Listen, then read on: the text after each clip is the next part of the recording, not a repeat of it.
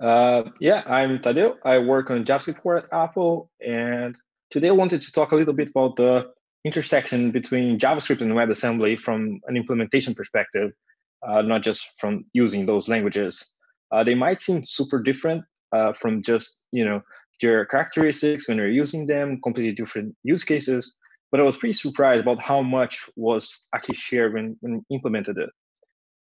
So just for some context, JavaScript Core is the JavaScript virtual machine that ships with WebKit. And WebKit is a browser engine that's used by Safari, among other browsers. You might also have heard about JavaScript Core since it's used by third-party apps to run JavaScript on iOS. So if you're writing a React Native app, the odds are you're using JavaScript Core as well. But first of all, what actually is a VM or a virtual machine, or VM for short? By definition, it's just a piece of software that gives you an abstraction that lets you not worry about the underlying operating system or hardware when you run your program. And what that gives you is the ability to just write your code in a higher level language like JavaScript. And then as long as the machine you're targeting can run a JavaScript VM, you can just run there without having to add support for new processors or operating systems. So that's conceptually what it is, but what it is actually made of. If we just wanted to build a very simple VM, we could start with these like four little components. So basically a lecture, a parser, an interpreter, and a runtime. If you're not familiar with all of them, don't worry, we'll kind of have a quick look right now. So here we're talking about JavaScript. So we start with these string representation of the program. Since JavaScript is a source-based language, we just get the text, and the first thing we do is we feed it into the lecture. The lecture is also sometimes called a tokenizer because its job is just to take this string and break it into tokens. Tokens are the smallest lexical unit that we care about. So for instance, for this small program, the tokens could be just the function keyword, the add identifier, the parentheses, and therefore. So basically, instead of looking at each character, we break into these small things that it's actually what we care about. Once we have our tokens, we feed that into the parser. And the parser's job is to look at that and build the abstract syntax tree, or AST for short. And as the name suggests, the AST is just a tree representation for a program. So the parser would go and see like, well, I see a function keyword. So next, I should have the name of the function. And after that, I should see the opening parentheses so I can have the function parameters and therefore. So here we can see at the top level, we have our function node for the function declaration. The only thing we have inside the function body is a return statement. The value being returned is the addition of two identifiers. So here, usually we would have some metadata for each of these nodes. Like we might want to know that the name of the function is add, and that the left identifier is called X and the right one's called Y. I just left it out so it would fit here, but hopefully you get the idea. Now we want to actually run our program. And there's quite a few ways we can go about that, but the simplest way of implementing it would just to take this AST and feed it straight into the interpreter. And that's unsurprisingly called an AST interpreter. Now, if you wanted to write this AST interpreter just for the little AST that we just saw, the main piece of code we would have to write is just these four functions. So one to run each of the nodes we had, right? The function node, the return, the addition, and then the identifiers. If you wanted to look at how we would write one of those, the addition, for instance, it's pretty intuitive, hopefully. Like the result of the addition is just you run the left-hand side, and then you run the right-hand side and you add them together. Here, the only thing is we didn't really implement this run function yet, but the idea is that it takes any kind of node and it just calls the appropriate function. So it's just a function that's going to switch on what kind of node you get and then either call run function or run identifier or run addition and therefore. But the really tricky part here is actually just this plus operator. So now we're looking at some JavaScript code and hypothetically implementing a JavaScript VM. In that case, when the language you're implementing is the same as the one you're writing on, it's easy because, well, it's already JavaScript, so the plus will do the right thing. But it's also not very helpful, right? Most people don't write JavaScript VMs in JavaScript. So in JavaScript core, for instance, it's written in C++, and we can't just use the plus operator. So what you have to do in that case is you go to the spec and you see what does it say about how do you run that, right? So we see here runtime semantics, evaluation, and then we see what are the steps you have to take to implement this plus operator or the addition operator so that it behaves according to the spec. So here it just calls this one function. If you go into that function, there's 5 steps. You have to get the values, and then we call another function. And here we have multiple steps with many sub-steps. So it's actually tricky to get all your operations to just respect all the semantics described in the spec. And the way we usually go about that is that instead of just having that plus, we implement a function that will implement addition according to the proper with the proper semantics. Sorry. That function will easily leave in the runtime. So the runtime has everything that we need to support the interpreter while we're running the program. That might include things like language support, or that will have all these operations with the right semantics, memory management. So we're talking like your garbage collector, allocator, all those things. It might have things like debugging support, and pretty much anything that you need to support an interpreter. And these are just a few examples. Now, even though this is the most straightforward of implementing an interpreter, it's not the most effective one, since we have this AST and we have to recursively go down the tree, and it's a little bit expensive. And don't get me wrong, like the VMs at first, like JavaScript VMs in the early days that shipped with browsers, some of them were written like that. But as the JavaScript applications got more complex, the VMs also had to evolve to run faster. One of the ways we can actually improve these interpreters by making it into a bytecode interpreter. And the idea here is that instead of just feeding the AST straight into the interpreter, we add a new box here, which we might call a bytecode generator. Some people might call it a bytecode compiler. It's your pick. It's the same thing, really.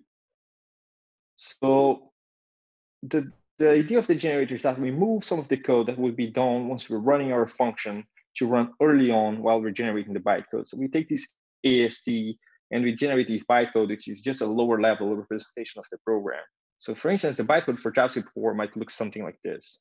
So we have the enter opcode, which basically just sets things up to start executing your program.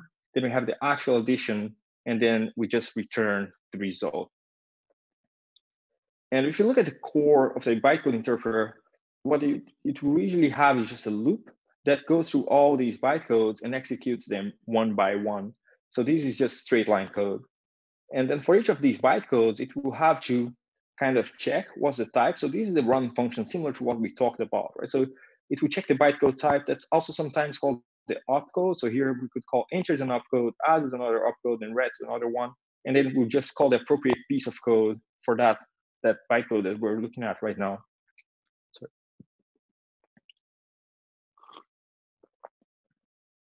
This piece of code is often called the interpreter dispatch, and it's one of the most expensive parts of an interpreter, because each bytecode on its own doesn't do much.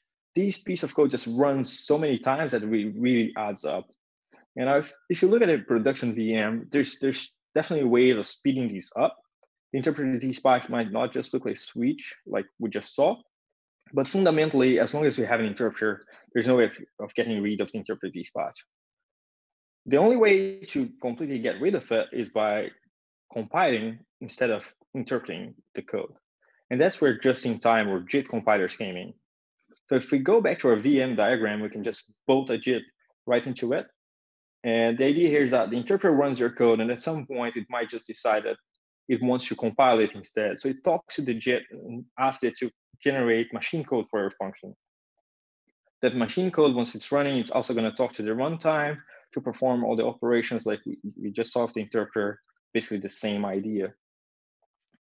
And it's the fun thing about it is that if we look at the core again for the JIT compiler, how it decides what code to generate, it will look a lot like the interpreter dispatch we just saw.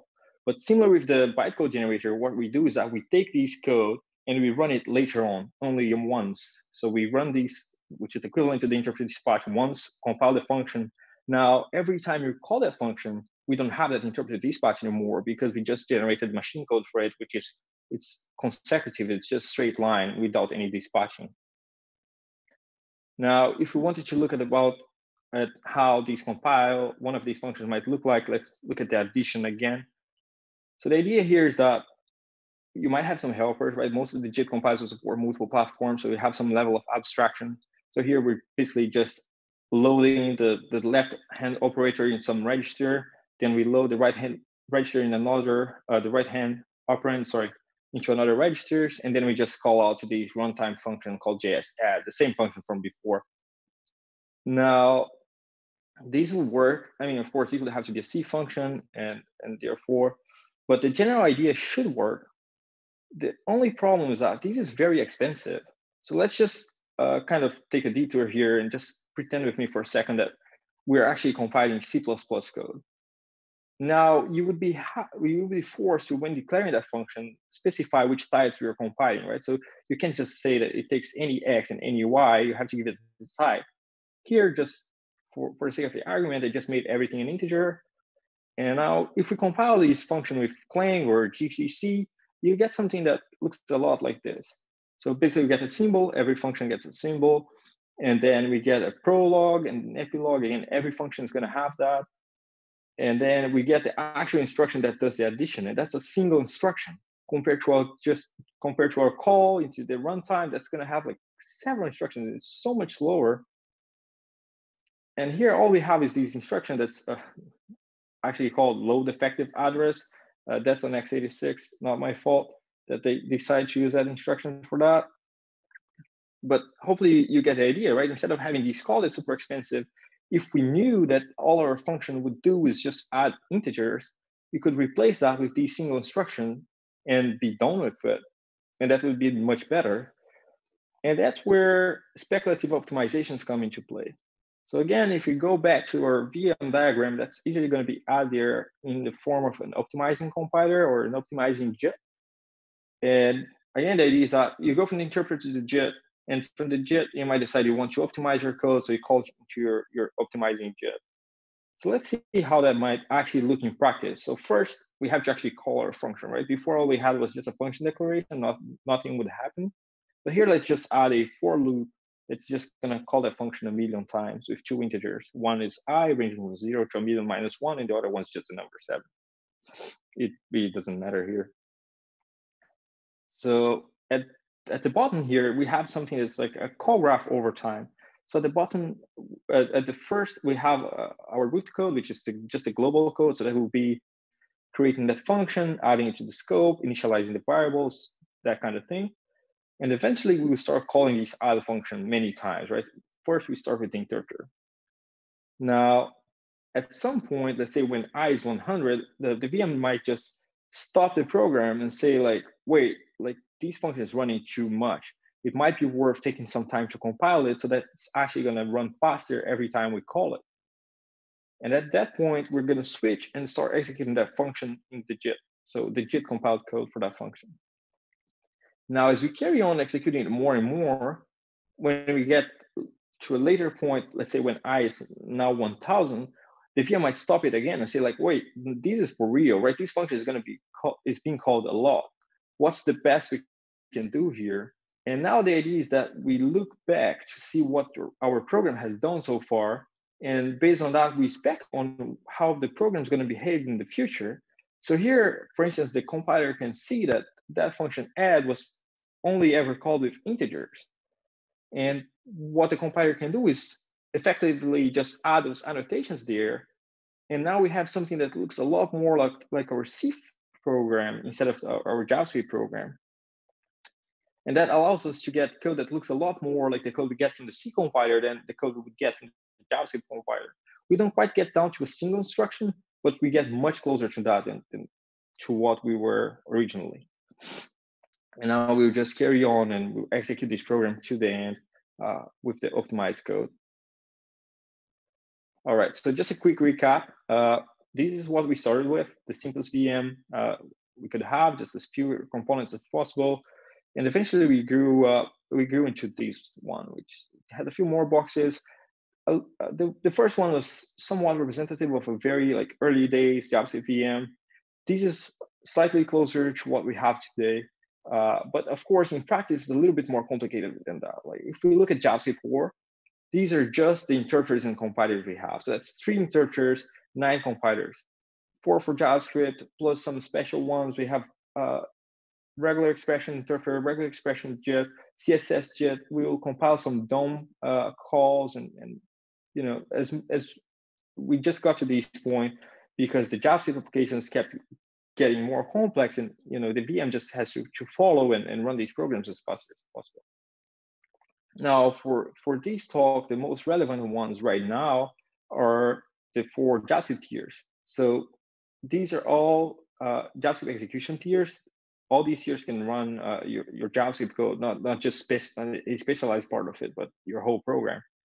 And we like to think of these tiers in this scale that progressively trades latency for throughput. So here, for instance, we start on the left from the linked, which is the interpreter.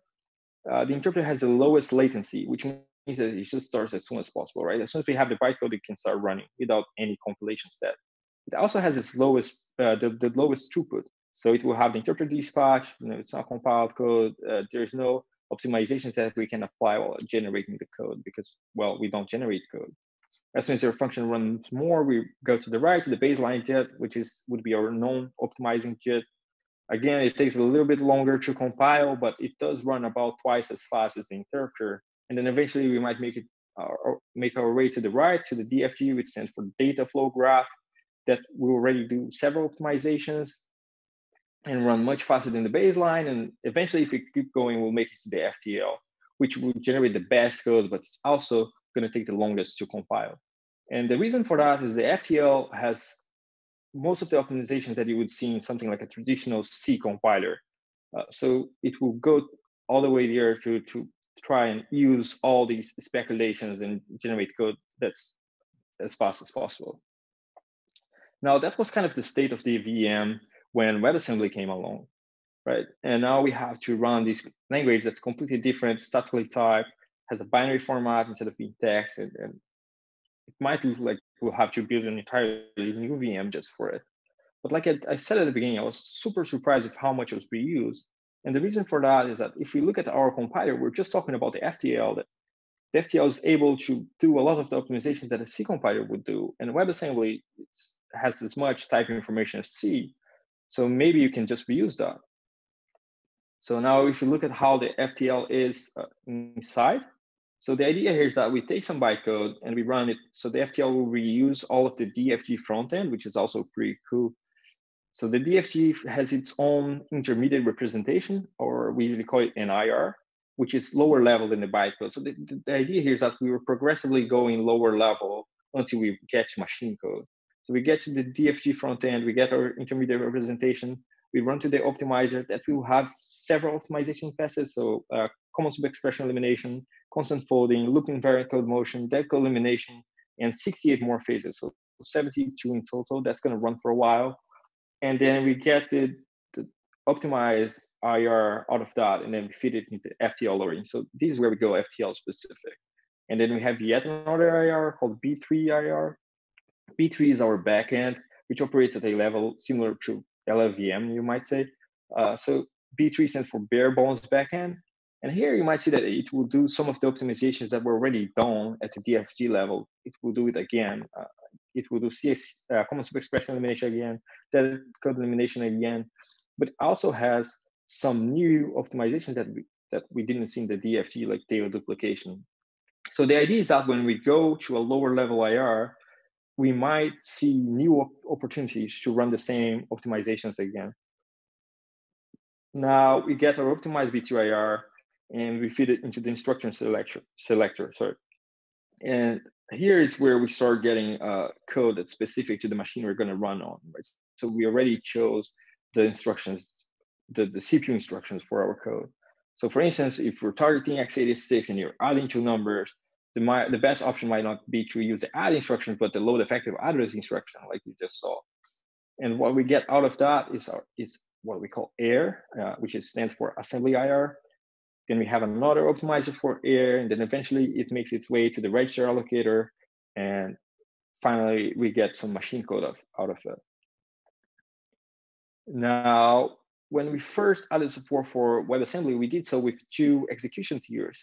BBQ, which is build bytecode quickly, which is a less optimizing JIT, and the OMG, which stands for optimized machine code generator, of course. And it's a full optimizing JIT. So what does that actually mean? So this is what we had with the FTL. And in order to reuse it, what we did is we replaced that FTL lowering box with a new front end for WebAssembly. So basically what this front end does, it takes WebAssembly bytecode as an input and it generates B3IR. And also really cool is that this front end is used or was used at first by both tiers, BBQ and OMG. The only difference here being that BBQ would call into this front end with -0, which means don't run any optimizations that are optional. Some of the optimization might still have to run, but it would just avoid as much as possible so we can get machine code as fast as possible. Now the OMG would call with -02 just means like go for it, like make this code as fast as possible. And that's why one was less optimizing, the one was a full optimizing JIT. Now that worked pretty well. The only issue was that if we look at our latency throughput trade-off scale, both of these tiers are in the very far right because they're both put on top of the FTL, which was, in our JavaScript scale, the rightmost tier. Now, in order to improve this, what we did was we added a new front end, which instead of generating B3IR, would go straight into air. So by going straight into a lower level IR, we skip many of these phases. In fact, we even pass straight through the air optimizer, and that gets us to machine code quicker. And in practice, what actually happens is that we're just taking this tier and shifting it to the left. Sorry, I skipped straight to. So yeah, we're taking this tier and kind of pulling it back to the left. So now we have a little bit more to trade off, a little bit more latency throughput trade-off that we can work with. Now, there's still like this pretty big gap on the left. And if we look at our JavaScript latency throughput trade-off, we already know one way at least that we can fill that gap, which is by using an interpreter. And that's actually what we did. So we created a new WebAssembly interpreter for JavaScript core. And the reason that worked well for us is that we already have a pretty good infrastructure for our interpreter. So we already know how to generate bytecode that's as compact as possible. We have a pretty cool DSL, which is a domain-specific language that allows us to just very easily add new bytecodes into the interpreter. So here, for instance, the select bytecode for WebAssembly, that's how you go about declaring it. So basically just give it a name and say what kind of arguments do you have. You give it types, and that's going to generate a fully typed C++ struct that's going to give you all the code to emit that bytecode in the bytecode generator. That's going to give the code to pre-print it and many other functionalities. It also gives you a convenient way of declaring multiple opcodes that just behave the same way. Like if we look at WebAssemblies, you have all these different size stores, and the only difference is actually how many bytes you're storing, but they kind of look like the same. This gives you a convenient way of declaring that. We also have our own portable assembly language, which we call the offline ASM, and it's super convenient. So for instance, it gives you some registers that are not machine dependent. So you can talk about registers without, talking about the register for a specific CPU you're targeting. It also has its own instructions. So here we can see like branch test is 0. It's just going to test whether the value in that register is 0. It has a super powerful macro system, which is pretty much just macros are just lambdas or closures, if you will. And in fact, most of the things you see here are just calls to macros. So for instance, this WASM op, you just call it, you give it the name of the opcode you're implementing, and you give it a macro. And that macro is going to be called multiple times to generate different implementations of the same bytecode. And that's just done for free once you declare it using that macro. So it's a very powerful abstraction when you're working with something as low level as assembly. Another super cool thing is it gives you access to constants defined in C++ and offsets of member variables and sizes of classes and all these things. So if you're usually doing that in assembly, you have to just, do the math, figure out the number, put it in there, and then hope that nobody changes the class and it doesn't get out of sync. But what offline ASM gives us is just this abstraction where you can directly refer to the C++ types. So here, wasm select is a struct that was actually generated from the previous slide when we declared it off select. And then all these m condition, m non-zero, and zero are instance variables or members, sorry, of that struct, and we can refer to it directly in C++ from offline as. And last but not least, it gives us the ability to just target multiple platforms. It supports ARMv7, ARM64, ARM64E, x86, x86 MIPS. And if you still need to run in one platform that's not listed here, it also supports just compiling to C++, and then you can use a C++ compiler to target anything else. Now, this is what our WebAssembly pipeline looks like, and we have a lot better distribution in our latency throughput trade-off chart, and again, it gives us the same leverage that we have in JavaScript, where you can really choose in which tier you want to run, depending on how much time you're willing to take to compile your code. And one thing that I personally found pretty funny is that if we look at JavaScript and WebAssembly side by side over time, in JavaScript, we started with an interpreter, and then eventually, as we felt the need to run the code faster, we just added tiers, so baseline and then an optimizing jet, and then we still needed to go faster, so yet another optimizing jet.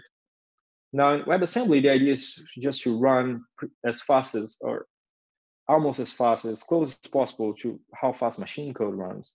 So then we started from the most optimizing tier. You can imagine that BBQ was there as well, but it was also built on top of the FTL, so it was pretty close to the right. And eventually we made our way to the left with the new BBQ tier, which is pretty close to baseline jet, and then eventually to the interpreter. And they both kind of ended up at similar places, but with very they took a completely opposite path here. And I was personally very amused by that. Hopefully you enjoyed it too. That's all I had for today. Thank you very much. What are WebAssembly's use cases, and why would someone like me, a regular React developer, need to understand or use WebAssembly? So I think that the use case is more and more, I think there's, two different use cases that I personally seen. One is just reusing code, right? So you have these massive C++ code that, you just want to run in the browser, and instead of just rewriting the whole thing, you can just, maybe not dropping the whole thing, but at least reuse parts of your code base. Kind of like what React Native does, right? It doesn't let you just take a React app and immediately run on mobile, but gives you a way of sharing that code and reusing it. So it's not immediately free, just run everywhere, but gives you that power. And I think the second one is just small functionalities that you just need as much speed as possible. But I think that the point I was trying to make is that even though it started as this thing, like we wanted to run really fast, and one of the big use cases are games, right? You still don't want to just open your browser and then wait 5 minutes, go get a cup of coffee, and then come back and okay, it can run now. So even though we wanted to run fast, ideally for anything that's running on demand, like it's still a JIT compiler, so it's going to take its time to compile. So you probably don't want it to just take forever to start and then run super fast. So we still want that curve where you can progressively choose what parts of the code should run fast and what parts don't really need to. So there is a number, which I don't remember, so I won't quote it, but a very big part of your program is only going to run once, and that's been checked before. So a lot of the code is just initializing things, setting things up, and that code you really don't want to just waste all the time compiling with your fastest optimizing compiler, because you're going to run it once and then you're going to throw it away. So that's the idea. Yeah, and it's also making new technologies possible. Things, I don't know if you've heard of Blazor, but it's kind of an interesting way to write C# and then kind of, I guess, transpile it to JavaScript code, or at least be able to kind of build like a single page application and just not even have to write JavaScript at all. Now, Swix had a question, and I'm just going to let him ask you. You can probably ask it better than I. Hey, sorry. I'm back after most of the He saw me struggling, so he came in. No, it's just it's a lot to take in, especially for most of us JS devs who don't really deal with this low level of what the language does. I think Lynn Clark has also been doing a lot of advocacy around WASM as well. And Yep. I was always curious, like if you have any opinion on like the state of WASI. WASI seems like a very interesting sort of development in the WebAssembly world. And basically my question was, what is the state of WASI today, and is it a better, safer target for tooling than native for native binaries? So I'm not. So I personally am. I don't do the best job of keeping up with everything that's happening. There's a lot of standards, and we do have people on the team that go to the WebAssembly community meetings, and people that go to TC39. I did that a few times, but I'm not regularly there. I've seen Lynn's talk, and basically the context I have, that I think it's pretty cool, and it seems like a very good idea. But I'm not really up to date on what are the latest developments. But I really hope it's going forward, because it looks great, and I think people are making very good progress on WebAssembly. It's a big task, right? And it's many people working together. So I think some things just take time to figure out what's the right way forward, and getting everyone to a consensus. And how about language that require garbage collection like Go? Will it be supported natively with WebAssembly in the future, or do they have to ship their own garbage collection? That's probably like one of the hardest problems that WebAssembly has to solve, in my opinion. And there's been work done in that direction. So I know there's quite a few people working on that right now. And from my understanding is that they are taking an approach that's basically breaking it into steps. So they did reference types, references. So they're working on types. I think they're working on some kind of like structured types. So basically all these things are just smaller pieces that eventually will help us get to a place where we can just reuse the GC from the host VM.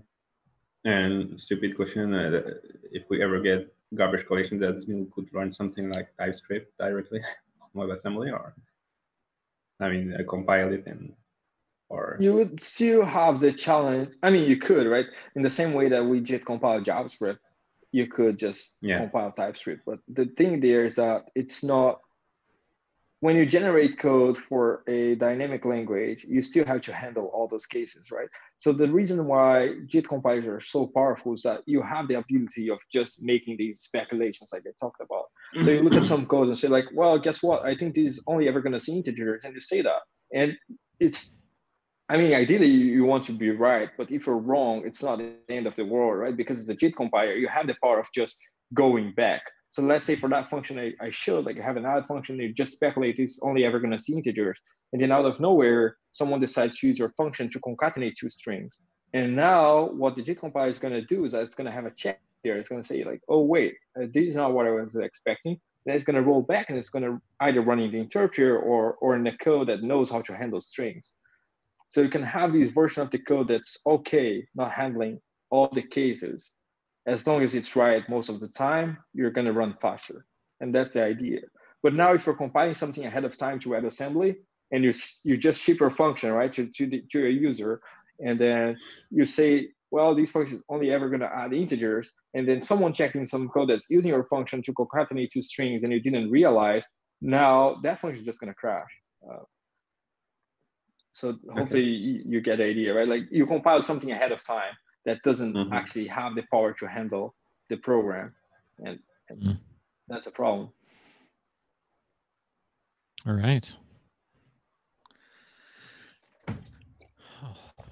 Any resources that you think are really good for trying to learn more about WASM?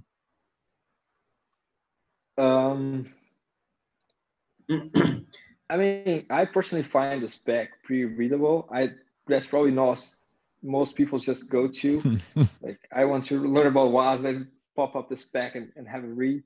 I know that if you want to get just a general understanding, I think Lynn's talks are just fantastic at that. Like her code cartoons and if you want to dive into the deep end, I think the spec is not unmanageable. Just read the manual, Eric. I'll start with Lynn's talk. How about that? There's got to be something there in the middle, but yeah. All right. Thanks so much, Tadeu. This was great. Thanks for joining us, Tadeu. It's great. Well, thank you for having me. Thanks for coming. Bye-bye. See you.